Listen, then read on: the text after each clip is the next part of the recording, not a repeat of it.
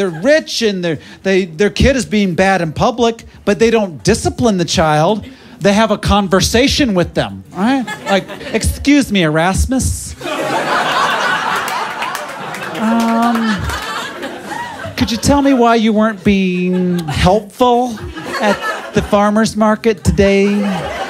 Where I grew up, when a kid was being bad in public, it was an event for all of us, right? You just go to the store and you'd hear, Cooter! Cooter, get over here. Or are you going to sass me here in front of all these good people and Jesus Christ, our Lord and Savior? I don't think so. I'm going to rip your face off, then I'm going to spank you with it. Why? So you can see yourself getting spanked. That's why. Maybe you'll learn something this time. Oh, one of the 12 of you want to get in on this too? Go ahead. Give me the stink eye. Do it.